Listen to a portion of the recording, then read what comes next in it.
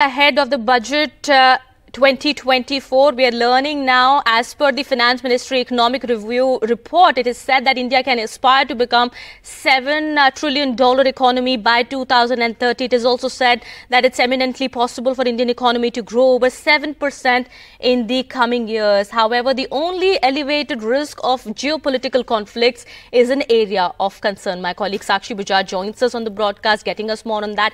Sakshi, that's some real good news for the Indian economy.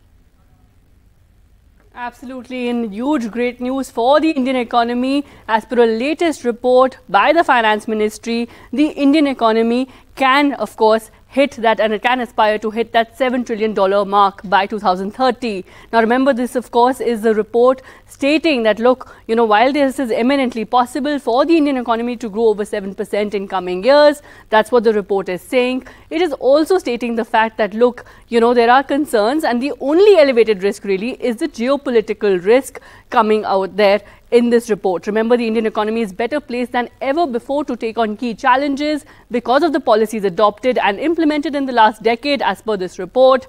And of course, they feel that, look, India is outperforming at the moment, and all the policies adopted and implemented in the last decade are really showcasing that result, which is why they're saying that, look, India can aspire to hit that $7 trillion mark. So that's, of course, an upbeat report coming in from the Finance Ministry just ahead of the interim budget.